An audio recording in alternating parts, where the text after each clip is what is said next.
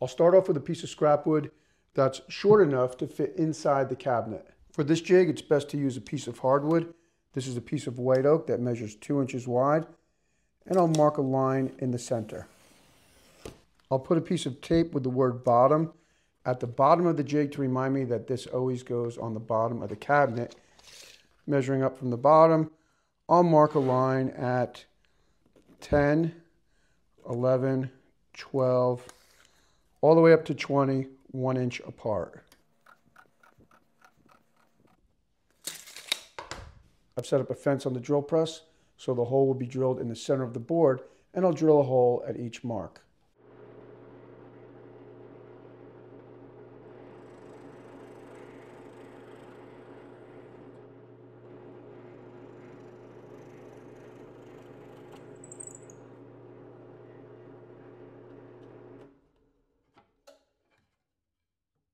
Now I'll take another piece of scrap wood that measures 1 inch by 1 inch, and I'll cut a piece off at 1.5 inches.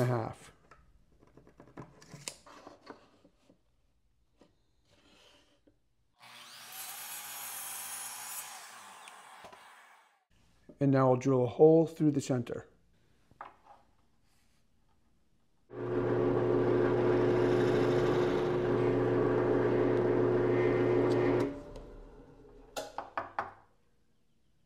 Now I'll take this 1/4 inch drill bit out of the drill press. Now I'll put the 1/4 inch drill bit into the drill, then the washer, then the stop. This will prevent the drill bit from drilling too far and possibly through the other side of the cabinet. We can test it. So you can see the drill bit is through the other side of the jig, but not deep enough to go through the cabinet. And if we put the pin there, you can see that it's just deep enough. I've measured in 3/4 of an inch from the front of the cabinet at the bottom of the cabinet and at the top, and then I'll clamp the jig at that mark with the bottom of the jig at the bottom of the cabinet.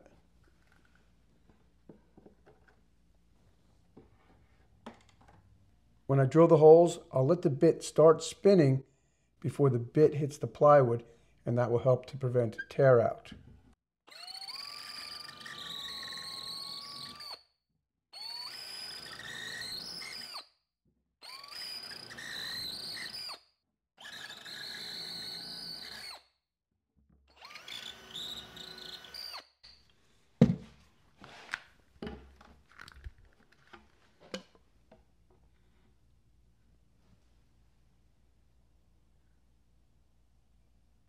Okay, and that's about all there is to it. It's a really simple jig to make and one that's very useful and customizable. You can make the jig obviously at any size you need.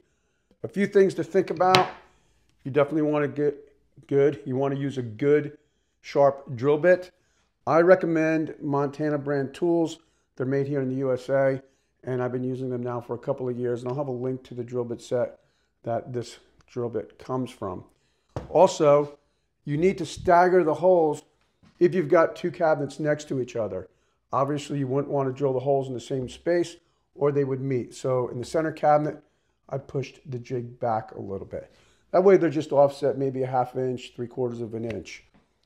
If you want to see how this project turns out, make sure to hit the subscribe button and the notification bell. The inside of this cabinet is going to get painted white. The outside will have white oak veneer, and of course, it's going to have a few adjustable shelves. If you're looking for a good piece of furniture to build or a good woodworking project, I hope that you'll check out my website. I've got a ton of great plans over there, and they all have video tutorials right here on YouTube. As always, thanks for tuning in, and I'll see you next time. If you would like my help building the furniture for your home, I hope that you'll visit my website at johnpeters.com and check out my furniture project plans. With the large variety of projects and links to the video tutorials right here on YouTube, I know that you'll find something that will inspire you to spend more time in the shop and build something beautiful for your home.